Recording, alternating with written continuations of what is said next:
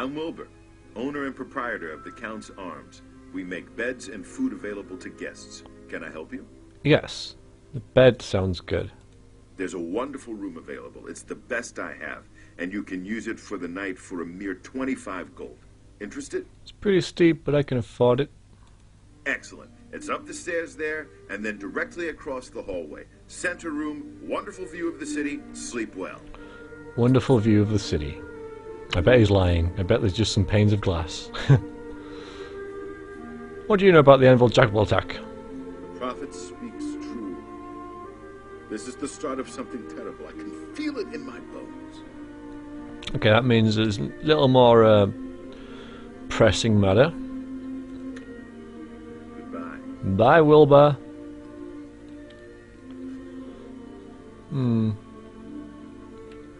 It's... Jason Sextius, singer, composer, and storyteller extraordinaire. Glad to meet you. School must have been hard with a name like that, dude. It's unbelievable. Right in the center of the city. Nobody saw anything. Makes you wonder about the competence of the guard, if you ask me. Yeah, it did me as well. Goodbye. I'm not going to ask about rumours yet, because I guess the rumour right now... Please, go ahead. I saw Rufrius Venetius knock a man down with one punch. I wish he'd... probably a lucky blow. Alright, we're going to go and check out this chapel attack. I've got... You know, I've got my bed full at night. All the while taking in the sights and sounds, mostly sights, it has to be said, of improved Anvil. Trees. Hello there. Hello there.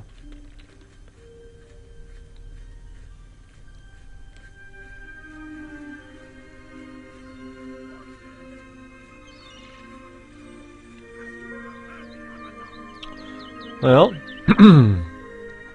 there's the prophet ranting and raving, but we're going to check this out for ourselves.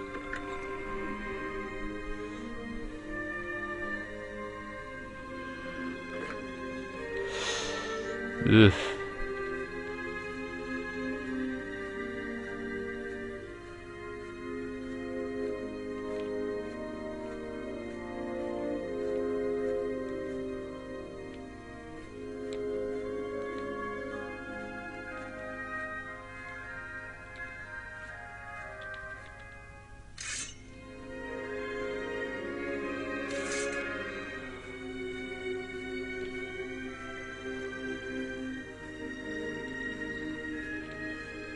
Pretty horrific. Pretty terrible. At least 3 dead bodies in here. And Dibella has been truly desecrated. For some reason the dead bodies and the blood has been left exactly as it was, even though we heard about this attack, oh, I don't know, 2 weeks ago maybe? But yeah, the place is wrecked. I'll pray at this temple maybe? Nope, not allowed. Because, yeah, she's in a pool of her own blood and nobody's bothered to clean it up. Still, I love how they've got like the smoke, you know, swirling around in the ceiling there. Maybe you shouldn't turn the camera as I look at it though. Okay, well I've seen it, and I'm suitably horrified enough to back slowly out.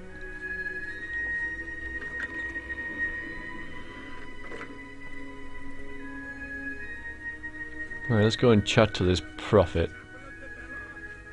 Look at the faces of the dead! This is your future! Evil has returned! And the 9 need a champion! He's also a ventriloquist. Oh my! To what do I owe this honor? I am but a humble prophet. What business do you have with me? Yeah, what the hell's with the chapel, dude? Not really speaking in character there. This is only the beginning. Umaril has returned, as foretold by Pelinal Whitestrake in his dying breath. Who's Umaril? Umaril the Unfeathered, a sorcerer king of the aliens, who ruled over this land for long ages before the rise of men.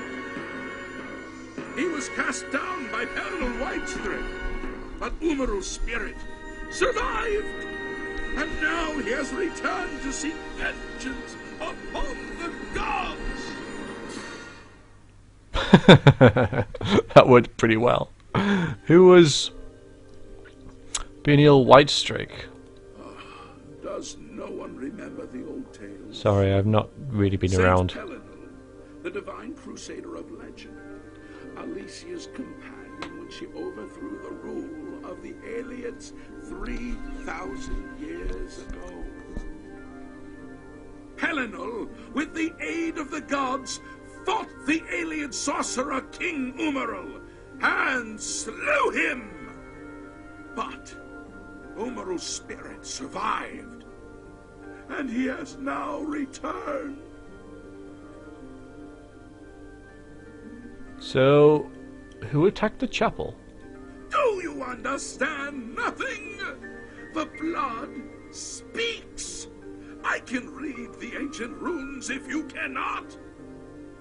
As Uibala, Umarale, El Nada Rakuvar. In the alien tongue, by the eternal power of Umaril, the mortal gods shall be cast down. A curse upon Umaril's ancient foes, and a threat. So how do we stop him? Alas, Umaril cannot be stopped. Oh dear. Not without the aid of the gods, not without the Crusaders' relics.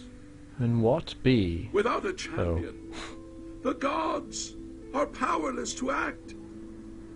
But who among us is worthy to wield the divine Crusaders' weaponry?